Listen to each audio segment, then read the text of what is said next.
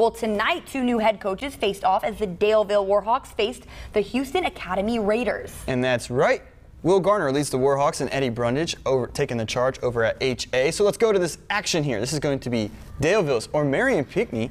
Oh, we got some band rolling right here. Now here we go for the football highlights. O'Marion Pickney takes the handoff and the big man stumbles through. Oh no, it's the quarterback. Got me on the highlight there. And could he go all the way? No, he's pushed out of bounds. Here's Houston Academy's Caden Mitchell. He's a dual sport athlete. Watch out. Calling his own number, breaks through the line of scrimmage, and it's a big run, but he's going to be taken down just before he can get into the end zone. And we should just say, those HA jerseys are amazing. Brand new kid, looks beautiful. They're up 31-0 also.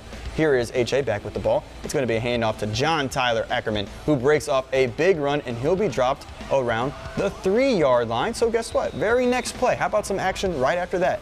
And the ball right back into the hands of the guy who got him right there. That's going to be JT Ackerman after some motion here. Can we get a snap, please? Yes, sir. And he is going to end around. Yep, breaks a tackle, and he's in. They're up 37-0 and go on to win in a whopping score, 50-6. Ooh, big win.